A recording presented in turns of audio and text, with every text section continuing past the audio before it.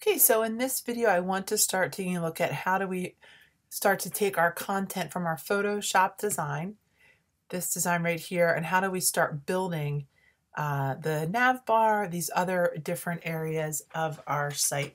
So I'm going to begin first with the nav bar. The thing we want to start with is the nav bar. So I'm going to come in here, I'm going to delete this text that comes over on this side.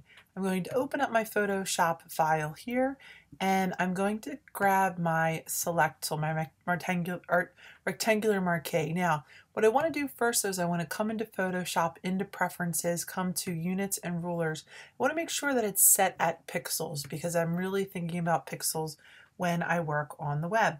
So my first question is, okay, I need to make a box, a nav box, and what size do I want it to be? So I'm going to come on in here and take a look. Okay, and I'm thinking that, what might be perfect is bringing it in at about the height at about 215 and the width at about 200. So let's come on back over here and let's insert a div tag, and I'm going to name this one nav. This will be a new CSS rule. It's an ID. So only be one of these on the page. I'll hit OK. I'm going to come to box here. I'm going to make the width of this nav will be 200. The height will be 215. I'm going to set a margin. So I'm going to set a margin from the top. I'm going to put the margin at the top in at 10 pixels. And I'm going to put a margin from the left in at 10. And I want to come to another thing. I want to come to list because I'm going to use a list in here. And I want to make sure that there's none. I don't want any numbers there with it. So I'm going to hit OK. OK. And there we have it. Now I'm going to begin by inserting these different. I can come into split here and I'll see, okay, here we have this. My cursor is right in here. Now I want to insert a list. So for my different parts of my navigation bar. So I'll come on in, insert, and I can come to layout, and I'm going to insert an unordered list. Okay, and look, the dot came in, so I'm going to have to go back and reset that rule, but I'll do it in a minute.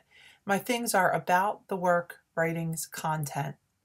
So I come on in, about, the work, writings, contact. Great. I can come back in, I can edit this rule, and I'll get rid of that little thing. Come select it, come back to Windows, CSS Styles, and edit the rule.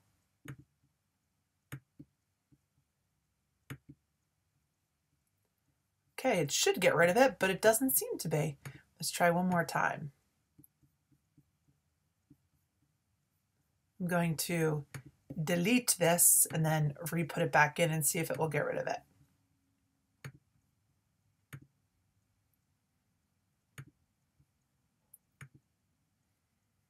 Okay, well, hold on for 1 minute. Should have gotten rid of it. It hasn't yet. I'm not going to worry about it just now.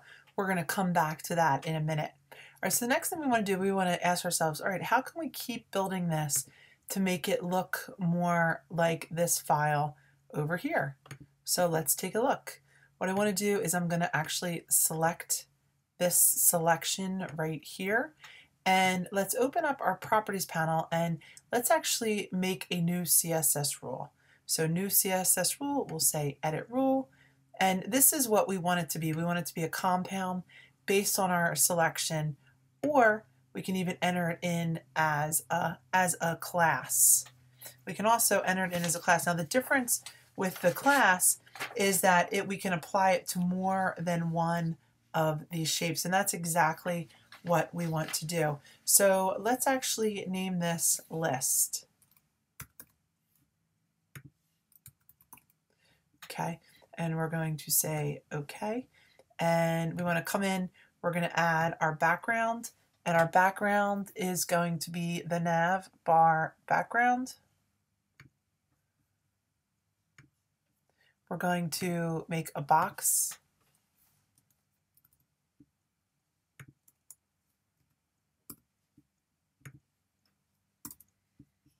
Okay.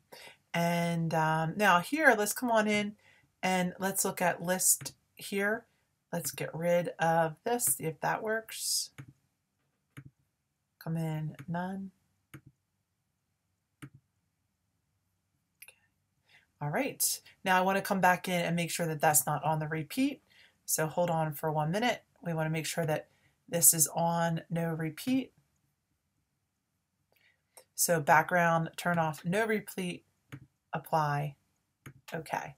All right, so here we go. Now what we want to do is we're going to come in to these other ones and we want to insert and make it have the same background. So if I come on in here, I can say insert div, wraparound selection, we'll do the class, we'll make it list. Okay, there we go. Come to this one.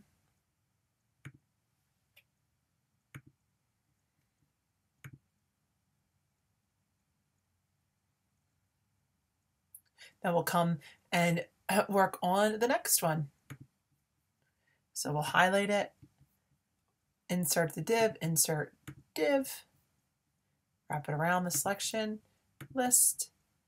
Okay, we'll get our last one. Again, insert div, wrap it around the selection, we'll come in, it'll be list. Okay, now let's edit this list rule so it works a little bit better. So we're going to come on in, we're going to edit the rule one more time. We have no repeat. We come to the box. We can make the height a little bit smaller. So we come on up to 55. We can hit apply.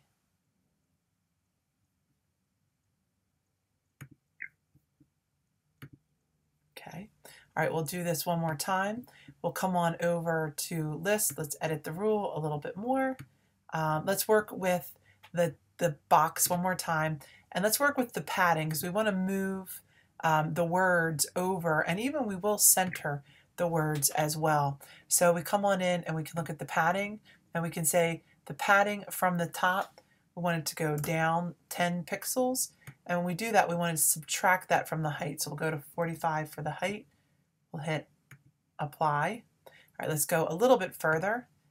Let's go another 10. So we'll go 20, we'll bring this to 35. So again, when we take it away one place, we want to add it in the other. Okay, that's probably too much. Let's put our padding in at 15. All right, I think that's perfect. All right, now the next thing that we want to do is we're going to center this. So if I grab this, we can just hit align center and they all are centered. Now, last thing I want to do is get rid of this little area right in here. But I still have this little problem with these little dots here. Let's see if I want to try one more thing. I could also go in and delete them. Oh, that one came out. That one came out too. This one looks like I somehow, this got a little bit messed up right in here. So let me just fix this. We'll edit the rule one more time and then we'll come in and we'll be all set. All right, so let's see. You know what I actually think I want to do? I want to come back onto this one right here and re-put this command on it, this class on it. So I'll say class list. All right, so there we go. That works. Now I'm going to delete the other one though, because it looks like there's some extra code. It always gets a little confusing at times. Looks like there's an extra line of code. Div class about, div class list, the work. Div class list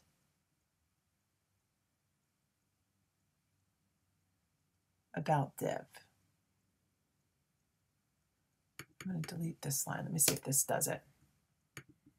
It did it. There we go. All right, sometimes we have to go back into the code to make it all work out the way that it should. So we have our first thing done. Now, I can come back in over onto the Navbar and try to make this work a little bit more. Maybe even get rid of some of this more space so it fits in. So that's what we'll see. We get our design started and then we find ourselves constantly coming back in and fixing things up to make them a little bit better. So I'm going to make my height 35. All right, there we go. Now it's fitting in a little bit more. And I must have I must have put a little bit of like stuff in here. So let me come back and look at this rule for nav. Margin left, margin top. I'm going to lower this to 5. Actually, the margin on the top, I'm going to get rid of it. And there we go. Margin on the top for nav. Looks like it's starting to work a little bit better. It is sticking out a little bit at the bottom, but I'm not going to worry so much about that. And I'm going to move on to my next thing, but in a minute. These are all also will be links. I don't have the links made yet, but I want to let Dreamweaver know that they're links. So I'll go to my properties panel, hit HTML, and put the star sign like so. Come on over, put the pound sign. All right, now what I'm seeing here, these are all the default colors for the visited, for what a link is. These are the default colors, and I can easily change that. Also, a great place to actually go and get these are by going into the appearance, right onto the properties panel. If you hit page properties and you go to the links, you can change them all, very, very easy. I can make this my link color. I could make my visited links this color, my rollover links, my active links. If you want to even differentiate the colors, if you'd like to, go for it. I could undo, never underline. Okay, now all my colors, all my links have changed. Now, where do I see all of these? The ones that I just have created.